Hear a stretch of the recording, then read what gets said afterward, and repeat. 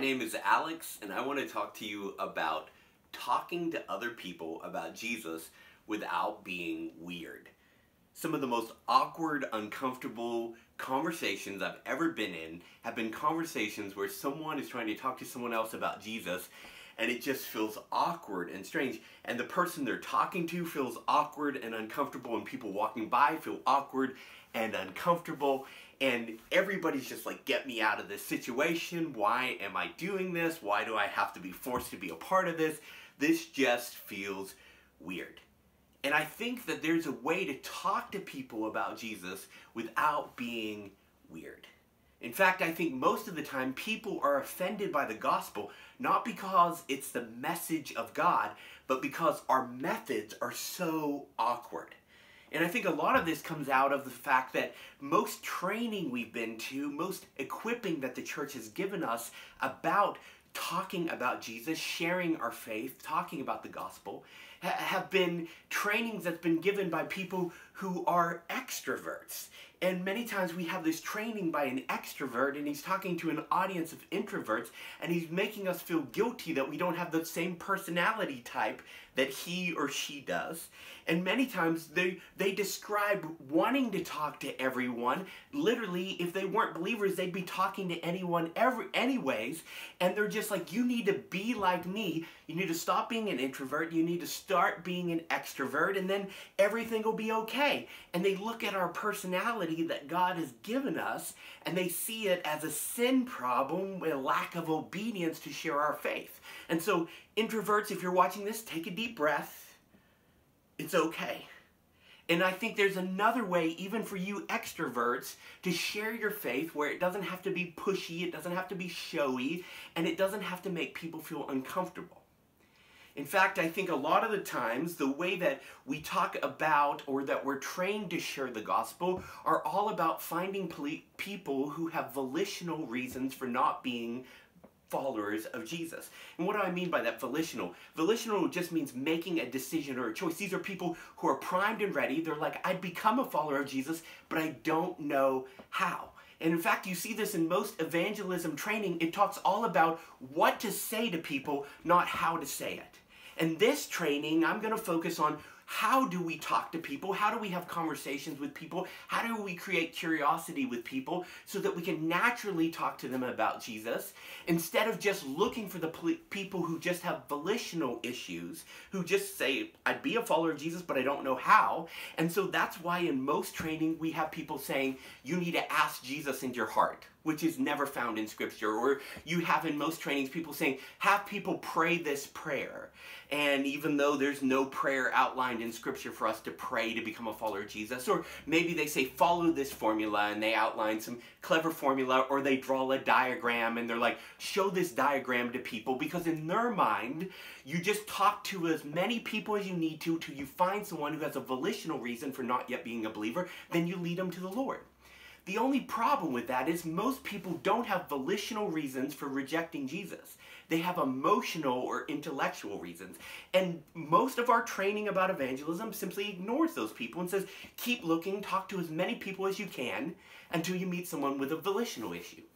Most training is about what to say, not how to do it. And this is going to be about how to do it. Over the next 6 videos, I'm going to talk about how do you build relationships with people, how do you build trust, how do you have a normal conversation with people, because as American Christians, somehow we've lost the ability to have a normal conversation without shouting or getting in somebody's face or pushing them to something that they may not want to do or fully understand. Most of our evangelism training is really about how do we get a decision out of someone so that we can count it. But Jesus never asked us to gather decisions, collect decisions, to get people to pray a prayer. What Jesus asked is for us to make disciples.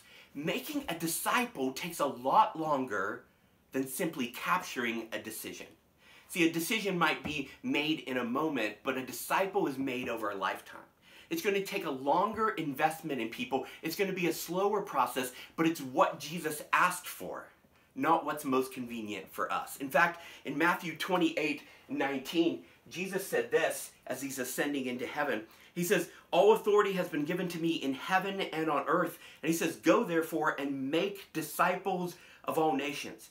Baptize them in the name of the Father and of the Son and the Holy Spirit, and teach them to obey everything I've commanded you. Remember, I'm with you always, even to the end of the age. He didn't say go and collect decisions, go and get people to pray this prayer. He said go and make disciples, and then he told us here's what that looks like. It looks like people living and loving like I did. They're obeying my teachings. Now, we have this weird dichotomy in most American churches. We talk about evangelism happens before someone becomes a follower of Jesus, and discipleship happens after someone becomes a follower of Jesus. I would argue that's not a biblical idea at all. Evangelism is removing barriers between people and Jesus. Discipleship is teaching people to live and love like Jesus. And I think the whole process is discipleship. I think people need to be discipled before they're followers of Jesus, as they become new believers, and as they've been a follower of Jesus for a long time. We always need to continue to learn to live and love like Jesus. So if you notice there in that passage in Matthew chapter 28, Jesus said, go and make disciples, then baptize them in the name of the Father, the Son, and the Holy Spirit. Discipleship happens before, during, and after salvation. Discipleship is becoming a student of the way Jesus lived and loved. In the first century, there were rabbis who would teach their interpretation of the Old Testament, and they would say, this is how you apply this to everyday life. This is how you apply the Old Testament to everyday life. And Jesus said, hey, I'm your rabbi, I'm your master. Come and be a disciple of the way that I lived and loved. We can't do this without the Holy Spirit. And in fact, introducing people to the way that Jesus lived and loved will create in them a recognition that they can't live the way that he lived and love people the way that he loved without some supernatural empowerment. That brings them to a place where they recognize their need for Jesus to send his Holy Spirit inside of them and empower them to live and love like he did. When we learn to live and love like Jesus, we do that through the gospel. This is a word that comes up over and over again in the New Testament, and we throw around in our churches, and we talk about all the time when we talk about evangelism or talking about our faith. The gospel simply means good news. It's the story of Jesus. It's the story of God coming to earth to sacrifice himself in our place so that we might have a relationship with him. The gospel is not just for people who are far away from God, who are not yet believers. And it's not just for new believers or for people who have been believers a long time. The gospel is for everyone. You don't ever graduate from the gospel. See, the gospel teaches us how to live and love like Jesus Christ. In any situation I find myself in my life, I can look at it through the filter of the gospel, the fact that Jesus, being innocent, laid down his life for me who was guilty so that I might freely receive salvation and a right standing with God. That allows me to look at any situation in my life and say, how can I model that in this situation? How can I model grace? How can I model sacrifice? How can I model living and loving like Jesus? And that applies whether I've been a believer 50 years 15 seconds, or I'm 50 years away from making a decision for Jesus Christ. The gospel applies to all of us. And that's why that classic phrase, preach the gospel to yourself daily, is so important. See, we become better students of the way Jesus lived and loved by becoming better understanders of the gospel. The good news. The good news is not about heaven and hell. The good news is about entering into a full, abundant life, the life of Jesus, living and loving like he did, in harmony with God, both now and forever. See, the gospel says God loved us so much that he died in our place so that we could have a right relationship with him, so that we could live his life now and forever, so that we could be with him and be like him. Heaven and hell come into it, but that's not the chief message. We're inviting people not to escape hell. We're inviting people to encounter Jesus and to live like him. We're not inviting people to heaven. We're not inviting people to church. We're not inviting people to a network or a denomination or a religion. We're inviting people into a life of Jesus we're inviting them to live and love like he did. We encounter the life of Jesus Christ when we repent and we believe. We see that repeated throughout the New Testament. Then he empowers us with the Holy Spirit. So we're empowered to live the life of Jesus through the Spirit, and then we invite people into the life of Jesus Christ through the gospel, the good news, this message of Jesus and what he did and the relationship he wants to have with us. And so you say, Alex, how do I bring this into my everyday life?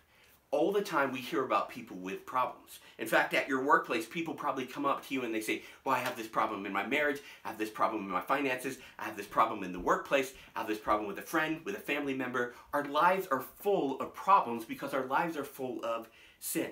See, every problem is ultimately a sin problem.